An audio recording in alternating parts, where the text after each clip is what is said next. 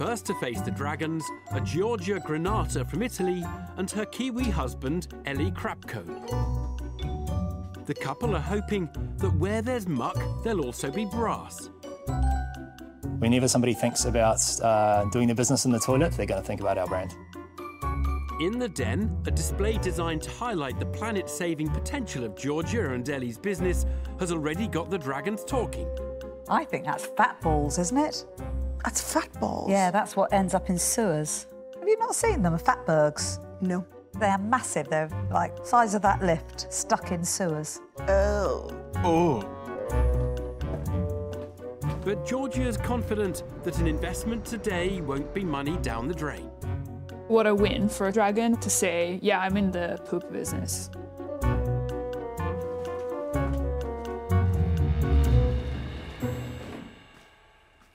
Hi, I'm Giorgia. And I'm Eli. And we're the founders at Wype. Wype is the eco-friendly way to clean up down there. Today, we're asking for £50,000 in exchange for 2% equity. Do you ever feel like toilet paper doesn't clean you up all the way? After all, dry doesn't clean. You wouldn't clean your dishes with a dry washcloth. And certainly if you had poo on your arm, you wouldn't be satisfied with just wiping it with dry tissue. So why do we feel any different about toilet paper? When I moved to the UK from Italy 5 years ago, I was desperately missing my bidet. And I found out that here, it's quite common to use wet wipes. In fact, in the UK, 11 billion wet wipes are used each year. And of those, hundreds of millions are flushed, where they cause 300,000 sewer blockages every year. Here you can see a fatberg. A full-size fatberg like the one that occurred in Whitechapel was 250 meters long and weighed 130 tons. And I told myself, there has to be a better way to solve this problem. So I teamed up with Eli and we created Wype and launched it last September. Simply apply our specially formulated 99% natural gel onto regular toilet tissue to instantly turn it into an efficient, 100% biodegradable and genuinely flushable toilet wipe. We're on a mission to redefine toilet time, and we'd love to have you along for the ride. A cleansing gel which transforms a sheet of regular toilet paper into an environmentally friendly wet wipe is the offering from Giorgia Granata and Eli Khrapko. And all you do, dispense one pump on the toilet tissue, spread it, wipe, and then flush it just like normal toilet paper. They're seeking a £50,000 investment in return for 2% of their clean green company. But something he heard in their pitch has thrown Peter Jones. Giorgia and Eli. Yep. The thing that really hit me was you said that it helps you when you have poo on your arm. So I'm a bit confused. Have I been doing it wrong all these years? I wouldn't know about that, but some nationalities, it's acceptable to leave residue on their private parts, when rationally, if it was on any other part of your body, on your knee, on your elbow, on your hand, you would never OK, so this is a product for your bum, Absolutely. not Yes. for your arm. I was just Absolutely. making an example. No, great. So in other words, you've got to take a gel product, put it onto toilet paper, Exactly. Yeah. and then wipe your bottom. Exactly. OK. So who's your nearest competitor? Andrex. So Andrex are doing this, are they? No, so Andrex are doing flushable wipes. Oh, yeah, no, I don't mean flushable wipes, because I have myself received samples outside of the den of two businesses that are currently doing this, but instead of saying it's about toilets at all, they've just said, turn your tissue into a wet wipe. One of them is in one of the big supermarkets. So why this and not the one that's already out there and actually quite well distributed? So I think I know both the ones you're talking about. It's a different proposition. It's a spray. A spray will do exactly what water will do, which is it will break the tissue. Yeah, and also the eco-friendly angle isn't really covered very well. The packaging is plastic, our bottle is aluminium, so I feel that our product is really superior in every way from that point of view. Giorgia and Eli believe their product has an environmental edge over the competition. Now, Stephen Bartlett wants to establish if the couple have the CVs to transform the nation's WCs. Really fascinating business. What's your professional background? My background is in product development in the fashion and luxury industry. Why are you smirking? Just because now I'm in the butt business. and I used to work in luxury. That's all. And my background, I was in the New Zealand Air Force for 10 years. And then since moving to London, I've been in e-commerce. Guys, I really, really get it. I think the concept's brilliant, and I think I can visualise it for me. I don't know if I want to say that.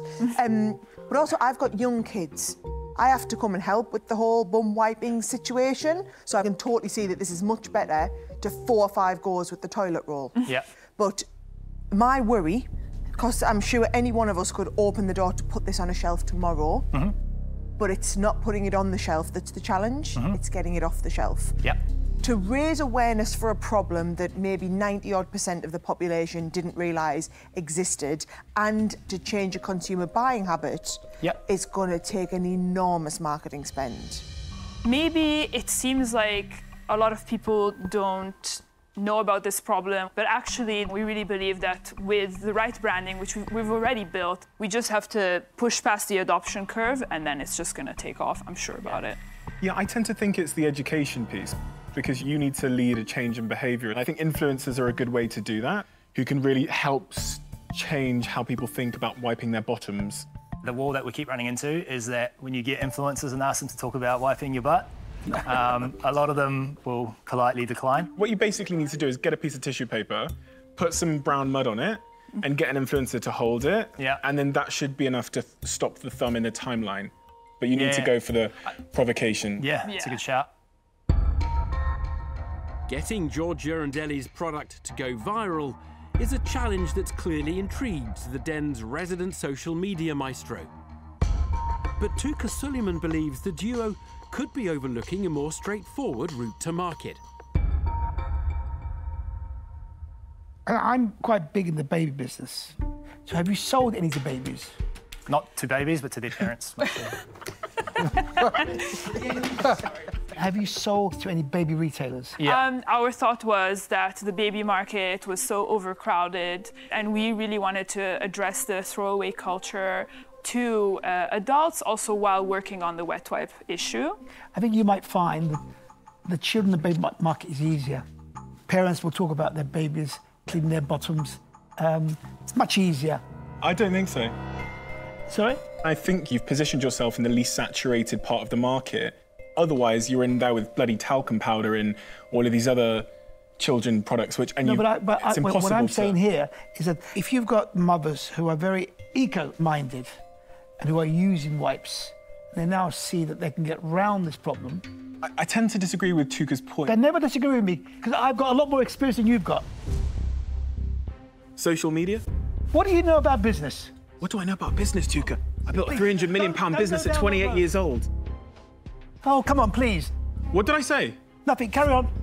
Talk about social media. As I was saying before Tuka got triggered there, I tend to disagree with Tuka about the positioning and the narrative, right? So I think in terms of finding an interesting social narrative, this grown-ups with dirty butts thing I think is pretty compelling, right? However, I'm sitting here and trying to decide whether I want to be in the butt business. For me, squirting a gel onto a piece of tissue paper, I can't seem to get myself excited about it. So for that reason, I'm going to say that I'm out. Georgia and Eli have lost their first dragon, as despite a heated exchange, Stephen Bartlett goes cold on the deal. And when it comes to the frequently thorny issue of valuation, Peter Jones is just getting warmed up. Am I right in thinking that you're valuing this concept at $2.5 million? That's correct. We've raised investment at the start of the year at the valuation $2 million. How much of the company did you sell? 5%. So you got 100K? Yeah. OK. I'm genuinely concerned that the business is going to really struggle. You have nowhere near the amount of capital to launch a business with the ambition that you have. You need to go and raise a few $100,000, but I don't want to be one of those investors that invest 50K and then ultimately I'm diluted. So I'm going to say I'm out. But, you know, good luck. I love the brand, Wype. I think it's cracking. Georgia, Ellie, I'm going to tell you where I am.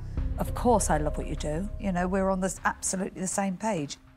But I'm afraid I have been approached by another brand and their valuation that they offered to me was better. Yeah. So I can't see that you would be able to meet my valuation expectations. So I'm not going to waste anybody's time. I'm out. Thank you. Ellie, Georgia, my big worry is you are so fundamentally trying to change a habit, and that is going to cost potentially millions. The 50 grand I give you today is going to go in the blink of an eye, and I'd be little Miss Moneybags that everybody's looking at. So best of luck with it, but I can't invest and I'm out. 4 dragons have now bowed out. Only Tuka Suleiman remains. Will he have glimpsed sufficient potential in Georgia and Ellie's product to justify tabling a £50,000 bid? You are very credible. Thank you. But the way that I see it, you've got to get this into people's hands. Yep. The only way you can really do that is through retail or distributors. So probably I'm your ideal dragon. I can see this in the baby world. We know all the stores, and I like the product. I'm going to make you an offer. I'll offer you all the 50,000, but I want 15%. Thank you. Thank you very much. Should we talk to the wall? Yep. An offer from Tuka Suleiman, who is keen to add Georgia and Ellie's enterprise to his portfolio of infant-related businesses. I don't think we should just drop our fence. Yeah, I don't think so. Will his extensive contacts in the baby world be enough to tempt the couple into a change of strategy? Tuka, thank you very much for the offer. However, I don't think that we completely align on which way this business should go and how it should grow. And while I think that you could bring a huge amount of value, I think for us, it just doesn't quite make sense at this time. Fine. In that case, I'm out. Thank you all so much. Good luck. Thank you. Thank you. Tuka Suleiman may be tops in business, but when it comes to generating a profit from bottoms, Georgia and Ellie simply didn't buy into his vision. Why? Why not? What is it about the butts? I would have loved to walk away with a dragon, but if we have to reconsider everything that the business is rooted on, then it's just not worth it for me. But the entrepreneurs are keeping their cool, following an encounter in which the dragons themselves absorbed the heat. I think the fire between Stephen and Tuka was interesting to see, but I think it was all par for the course. I'm Italian, so it didn't even register. Stephen, what happens in the den stays in the den. That's fine.